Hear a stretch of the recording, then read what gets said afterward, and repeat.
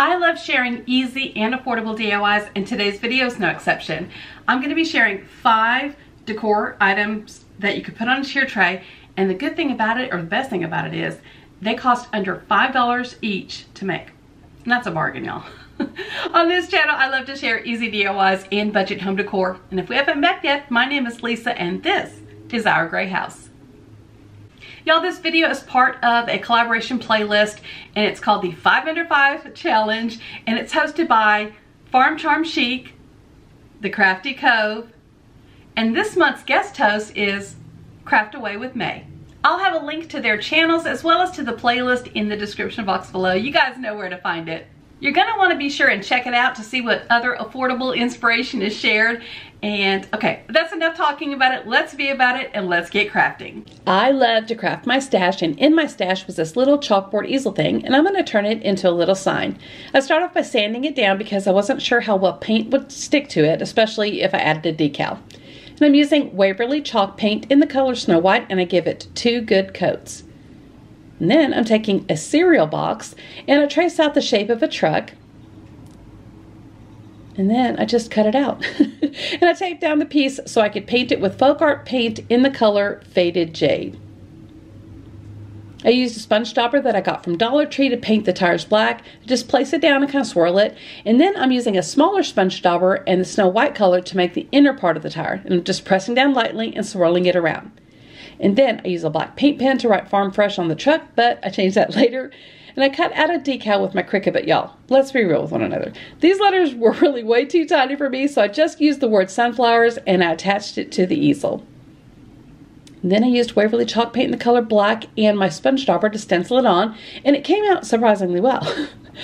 And I decided to hand letter the other stuff on there. Not quite as happy with how that turned out, and I'm not trying to be negative, but I just think I should have sketched on the words first, to make it neater. I did the same at the bottom, and ordinarily I like my handwriting, but for some reason today it just kind of felt off. It just didn't, just wasn't vibing with it. But I did hot glue my cereal box cardboard truck to the sign, and then I added a smaller sunflower that I got from Dollar Tree to the truck. And then I added a black circle inside each tire with a smaller dauber. And I had these little arrows that I got from Dollar Tree, and I just painted them with folk art paint in the color Iced Coffee and hot glued it to the sign. And I don't know if you noticed, but I had painted some dots across the top, but it wasn't looking like I imagined, so I just painted over those and added 2 small sunflowers, and they came in a pack from Dollar Tree. And I wrote in 5 miles and painted over the bottom and rewrote locally grown. And this is how the first project turned out. While maybe not the neatest, I think maybe it looks more homemade, like a sign you might see on the side of the road. And as far as cost, I really don't count paint, vinyl, or glue and stuff like that because I think of those as more basic supplies, but the sign itself was $1.25. The sunflowers came in a pack, and I still have some left over. They were $1.25. The arrow came in a pack, and it was $1.25. The total just for those materials is around $3.75. So if you add even a buck for the materials, that basic materials, that's $4.75. Pretty good deal if you ask me. Now, if y'all are my crafting besties, you know that I have a ton of scrap fencing material on hand, and I love to use it for crafting. And I often find inspo on Etsy and, just through Google. And so I found some gnomes, and I thought they'd look great on tier trays, so I printed them out to the size that I needed, and I started to trace them out so that I could cut them out with my jigsaw. And then I used Rust-Oleum's chalked Ultramatte paint in the color Linen, and I painted the whole shape and Captain Supervised. And I really don't have a firm plan on how I was going to paint this, but I started out with some horizontal lines, and I used folk art paint in the color Faded Jade. And then I did add some vertical lines, and I used the same color. And I'm still on the hunt for a really good jadeite color, so if you know one, let me know. I just want a vintagey type color jade, but anyway, I think I'll know it when I see it. But and I've got some help from Neo. And sometimes I feel like, especially when I don't have a plan, I just kind of go with it. And I added some lines, and I think I was kind of going for a plaid look, but I didn't quite achieve that. And I used folk art paint in the color Iced Coffee to do those other lines. Oh, well, there's a visit from Socks. Anyways, all 3 have been in the video. We weren't even 6 minutes in, y'all. So anyway, so let's be honest about this. I'm not loving the hat, but that's okay. And I used that iced coffee and painted on the sides for his outfit thing. And I used Waverly chalk paint in the color Snow White. And I'm going to use that in a chippy brush to kind of make his beard look more wispy. that a word? And I'm going to use a smaller brush and try to define the beard a little bit more. And I use these half round beads that I had in my stash. I'm going to use folk art paint in the color linen to paint those. And I just take them, put them on some masking tape to hold them down while I paint them, and then let them dry. And then I didn't want to do too much this little guy, so I hot glued on the nose and a sunflower. And this ended up costing me next to nothing, but if you bought one of the gnome shapes or wood pieces at Dollar Tree, that would be $1.25. Sunflowers come in a pack of like 6 or so, and I think those were $1.25. And if you add in $1 for the other supplies, you're at $3.75 tops. So cute and easy to make. Now I'm going to make a girl gnome, and you see me tracing on my shape on the wood piece so I can cut it out with my jigsaw. And like the other gnome, I'm painting with Rust-Oleum's chalked ultramatte paint in the color linen. And I'm just going to do like a check pattern on this one. So I put some washi tape down and painted it, let it dry. And I put the tape going on the other way, you know, as usual. And then when I pulled the tape up, I pulled up paint. So let's go to plan B. I painted the entire hat portion in folk art paint in the color Faded Jade. So we're starting over. And then I thought the watermelon color would really pop. And it popped too much, so I tried to dry brush it.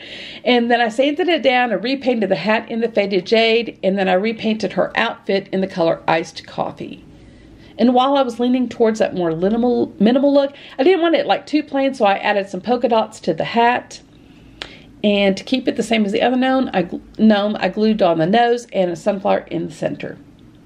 And this cost me next to nothing, y'all. I had the wood, but even if you bought the shape or wood from Dollar Tree, that's $1.25. The sunflower came in the pack, and I used just one, but even if not, that's $1.25 for the pack. And then add another $1 for the basic materials, you're looking at $3.75. It's a very affordable piece for a cute decor piece. Now, some of the wood that I used is scrap wood I have on hand.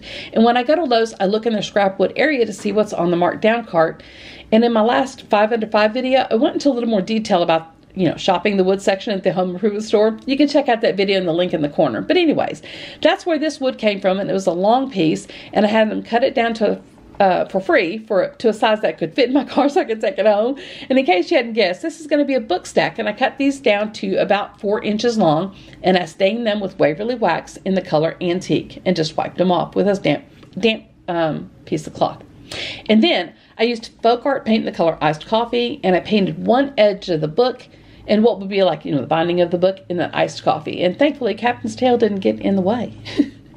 I then used my Cricut to print out the words, Collect Beautiful Moments. And I was going to reverse stencil them on, and I attached them to the spine of the book. And then I covered those letters up with the Faded Jade paint. And I also painted the top and the rest of the sides as well. And the next step is just to remove those letters from the books. And I finished it off by gluing them together and adding some twine. Now this little book stack turned out so adorable, and I love it. I got the wood for less than $3, and I have plenty left over, so this project really could be less than $5 for you to create. I don't even know how to figure up the cost.